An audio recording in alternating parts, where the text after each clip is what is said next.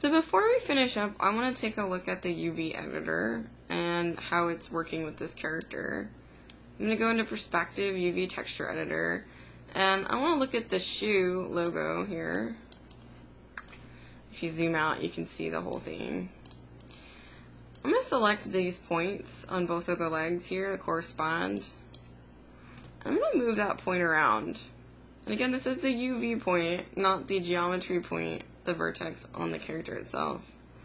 And you'll see that the UVs are showing the program where to put that texture. So as I move that UV around, it alters how that texture is applied. So UVs don't have to correspond directly with vertices. I can change stuff around. I could select the whole shell here and move that around.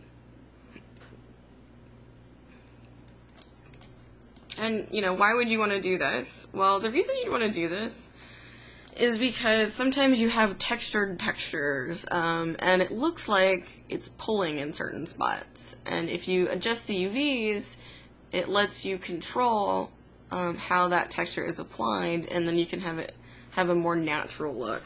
In this case, we're really just dealing with very basic solids, so we're not getting a taste of that.